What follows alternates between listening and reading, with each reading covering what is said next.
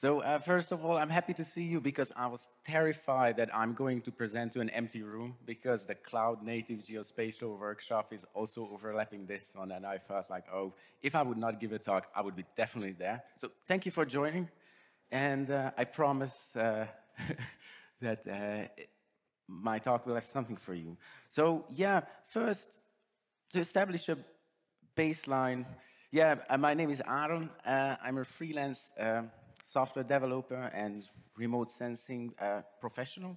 I'm based in the Netherlands, and I help companies create or simplify their data processing workflows. It's something that I've done, yeah, since the beginning in my career, and yeah, it is always tilted heavily towards raster data and making it kind of easier for companies to manage so they could have more spare time to do other things.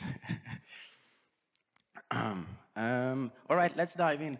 So I will not be reading out parameters about the Copernicus program. This is not going to be those talks, but it's perhaps good to mention that, right, the Copernicus program is this Earth observation program of the EU Commission, right? It is implemented by ESA, our European Space Agency, and it is really big, but somewhere at the core of it, we have these open data producing Earth observation satellite missions. So you have like Sentinel-1, that is like a SAR radar satellite mission. You have Sentinel-2, that is a high resolution optical mission at 10-meter resolution. You have Sentinel-3, that is a lower resolution regional geared satellite mission aimed at ocean and land science and research. And you have the Sentinel-5P that is geared towards air quality.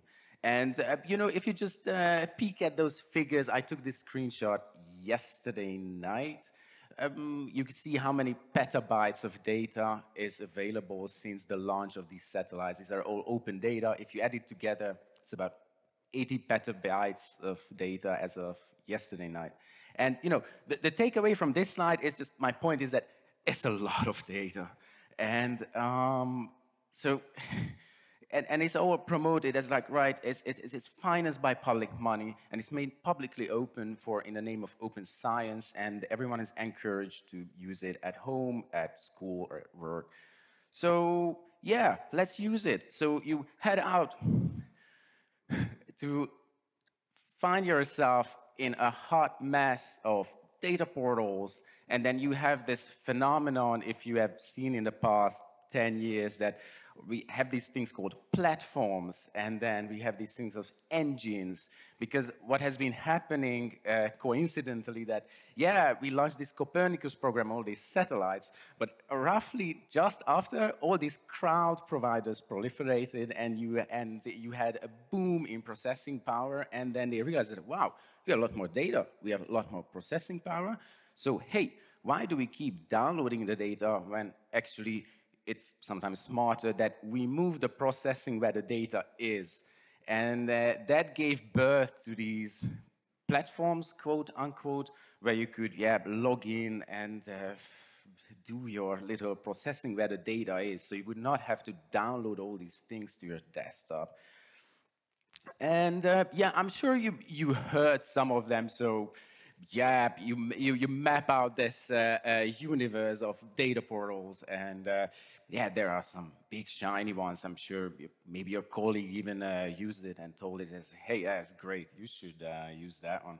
Or yeah, like, oh, I remember like the first portal is maybe some faint little thingy that's not interesting anymore.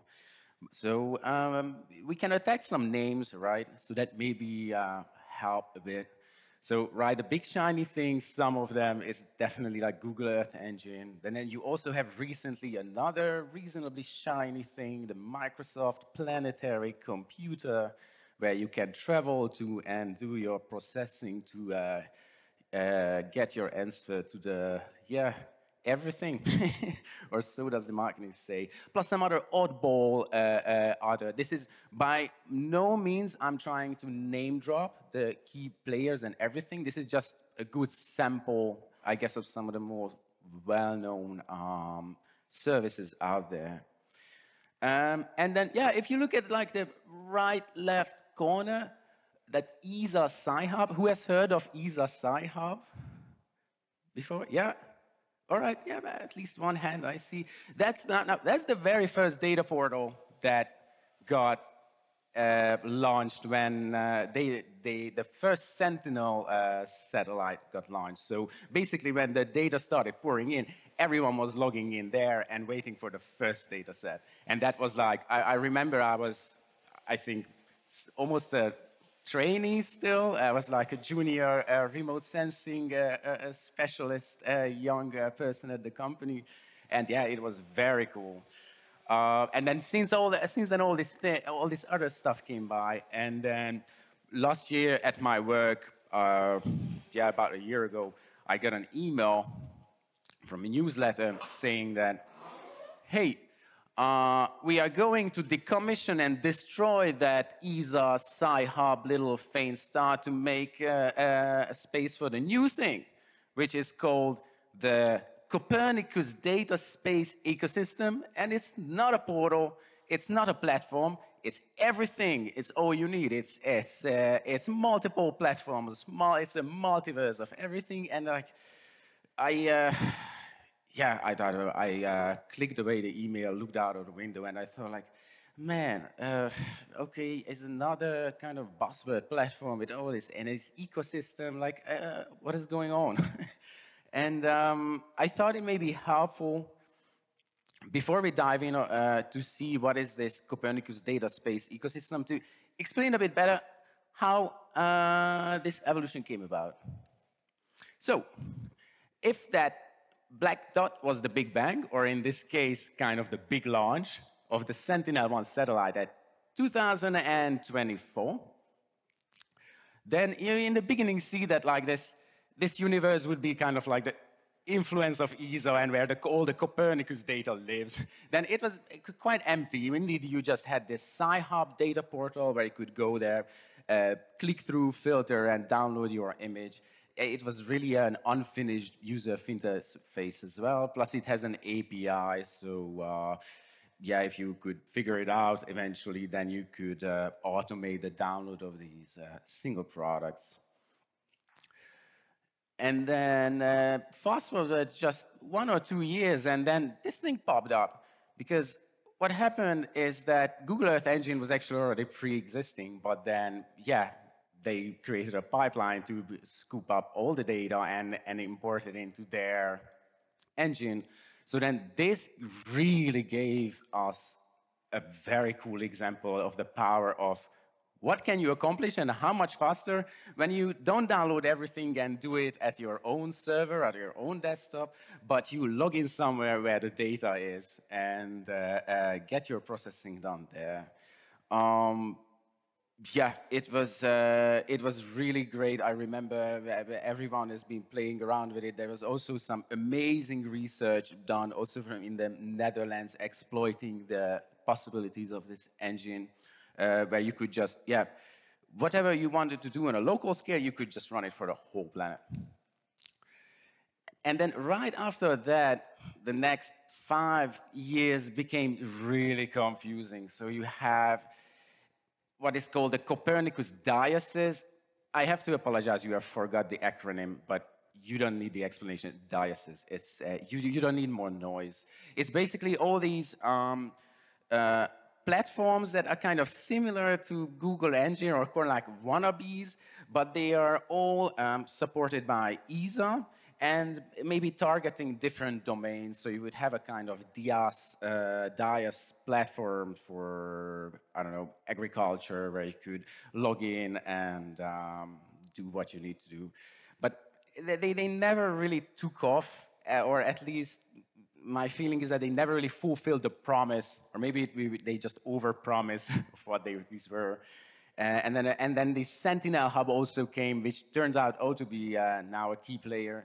That is a set of APIs which also helps you to query and download and process heaps of this Copernicus data. And yeah, this era was really, really confusing. You would go to a conference to figure out, like, all right, now, which of these I should go to get things done that I want to do. And then we go to conference, you would talk to these companies who are behind these, because it was facilitated and pushed by ESA, but the implementers of each of these are private companies or a consortium of them. Some of them is involved in more, some of them is just in one. And if you ask them, according to them, all of them is like, great, it's awesome. It is a really highly political environment, and it's really hard to navigate. And then you could say that, all right, don't ask them, I'll ask the users. But then you listen to the users, wait, they also get paid to do use cases on their own platform. So they basically not just develop the platform, but they also the users of it. And then they will tell great stories how it is useful. But hey, if it's not my own platform, I'm missing the tool, it will not be added as fast as, right, if it was my own. Then I could just ask my developers to add it and make my project a success anyway. So this was extremely frustrating. And this Copernicus Data Space Ecosystem is a reaction to that. So that huge hot center of mass there is basically a set of these dioceses and the Sentinel Hub components pulled together. They create kind of landing page for it, so it explains that for what service, where do you have to go. But they also made a huge effort to, for example, standardize the authentication. So you don't need separate accounts for any of that. It's a single account, and I think the keyword for what they used when they launched this is federation, that they kind of get these select industry partners of theirs, and then this ecosystem portal is going to be a kind of unified way to get you where you want, and use standards to query or download or process the data, not custom user interfaces. And yeah, so it's also like this epoch. So each of them I named an epoch, and yeah, this epoch I think is like platforms along standards, because what Microsoft Planetary Computer has also became a reality in this epoch, and they also use standards like STAC. Anyone heard of STAC? Yeah, the Spatial Temporal Asset Catalog. That is younger than the Copernicus mission or the Copernicus program, because yeah, it sprung up from the industry by the demand of by the need to able to fastly query and able to catalog all those satellite images. So, for example, yeah, Planetary Computer uses those standards. It's an open standard. Also, this ecosystem is also having this standard implemented. So it is, yeah, I don't know, I call it a landing page. I don't know. It's basically, this would be the front side, and then you would get the select services. They have also a unified documentation and learning resources. So if we just get a quick inventory, the available APIs are the set of OJC APIs like WMS, WFS, and etc. You have STAC, and you also have OpenEO. I'll explain it a bit later. That is also a universal way to like script up a processing query against a cloud backend. So I'll expand on it a bit later. They have this Jupyter Lab environment as well, where you could log in, and in that environment you could create that processing recipe in a Jupyter Notebook. Data workspace, yeah, it is workspace, and data is so confusing. But basically, that is also an environment where you can do easy processing on the data without scripting required. So you could click together the recipe. But my understanding is that that is quite basic. Yeah, centralized documentation, I mentioned it already, and the learning resources are also closely coupled. So that is actually really nice that, yeah, this kind of center of mass, what this, the ecosystem has all the tools you need to get started. But yeah, this ecosystem part is also, to me, is the most confusing thing ever, because I actually went and I drilled down the documentation, and as I said, these are all provided by partner companies who have their own sub-platforms, which is kind of shadow. So with the documentation, you will be funneled into their own product documentation. But anyway, I thought that was like an overview for the portal. But then you could say, hey, you know what? I can't be bothered with this. I just need one satellite image for my project, and I need that now. I would say then, no problem. Please download the Stack API browser plugin for QGIS. It's then really easy. So I could just digitize an area of interest of mine around Bratislava. Press that plugin button. You will get this window where I can select my Stack backend.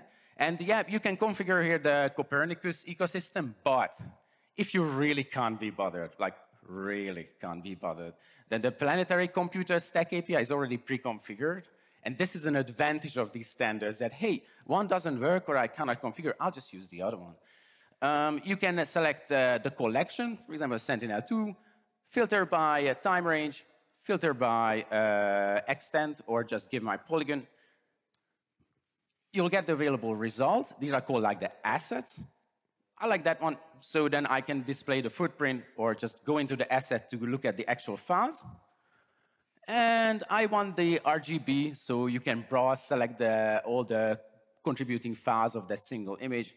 And then you can either directly load them, so it gets streamed into raster layers, or download them as a file. And yeah, there you have it.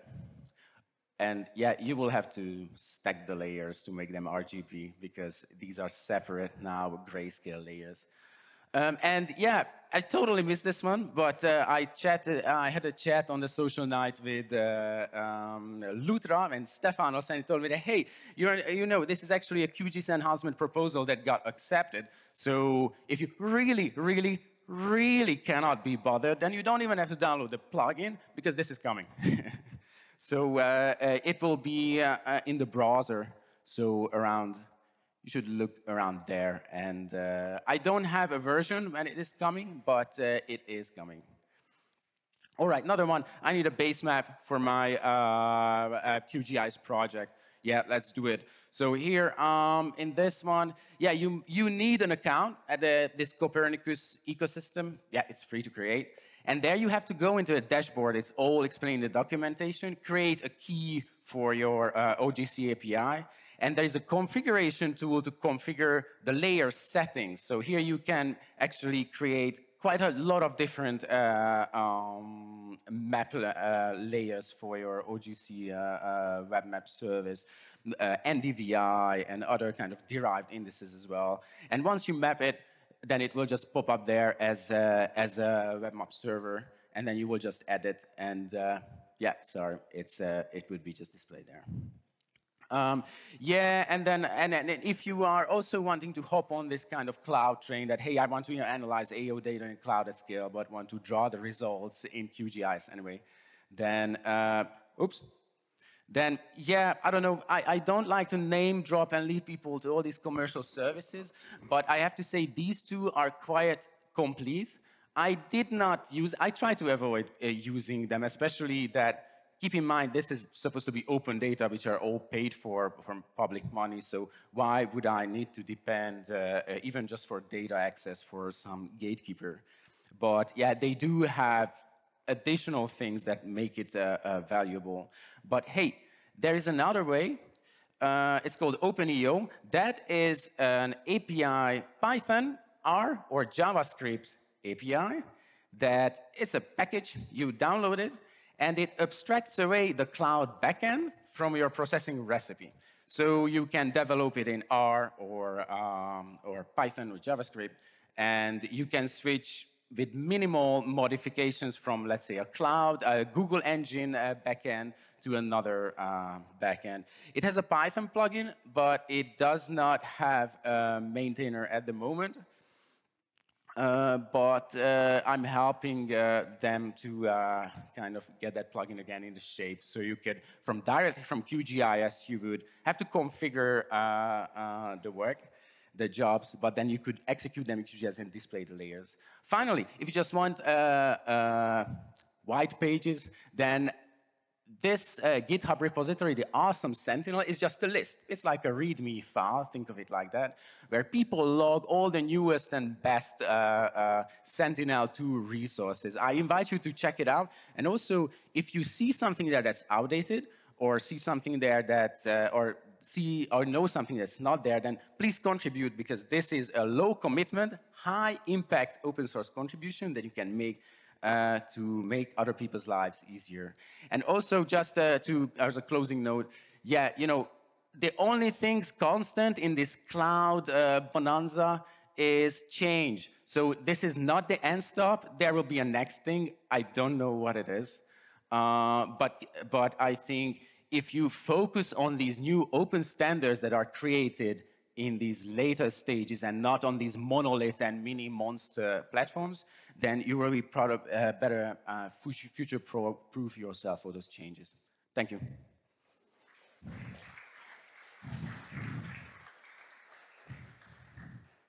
Aron. We have time for some questions.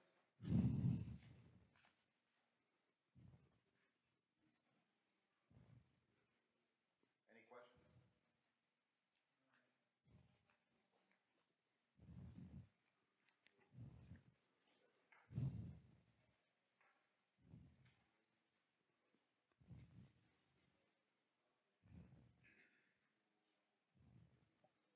Now, the ESA comes also with its own software to analyze all this data. Do you know something about this? Or Oh, yeah, the ESA Snap? Yes. Yes, I don't use it anymore. Is it, have you ever used it, or? Yeah, of course, yeah, I used it a lot. It's just, yeah, I don't like using it. But of course, it can be mentioned as that it is a desktop software also to process, and maybe it has specific tools that you do not have in QGIS. But I would say whether you need it, that really depends. So I would say start with QGIS because it's a great general purpose GIS system, while that ESA Snap isn't.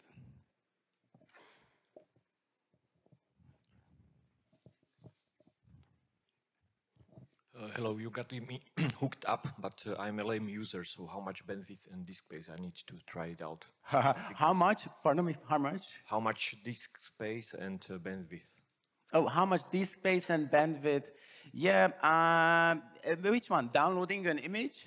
Yeah, like I am totally lame. I want to take a look at Slovakia. Then please download the Stack API plugin, because I have to say, I wish I had that 10 years ago. It's so easy. It is really.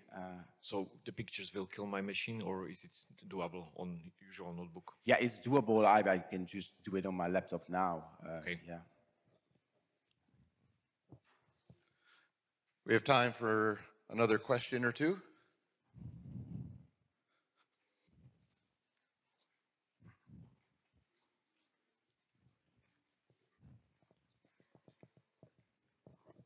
Thanks, Aron, for the presentation. Very interesting. My question is around the tools. Are any of those tools going to include the functionality that it's available in Snap as part of the cloud offering that right now it's in Epoch 3? Oh, for the Copernicus Data Space Ecosystem? Yeah, I'm not sure. So what makes it also really confusing for me is that it's a specified select partner companies who are helping implement these services, but it's also not really mentioned on the site. And you know, finally they moved all the archives from the old portal, but it's still, I think, documentation-wise not complete. So hopefully we'll see more information in the near future.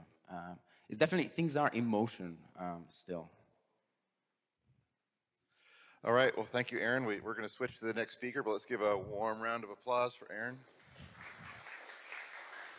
Thank you.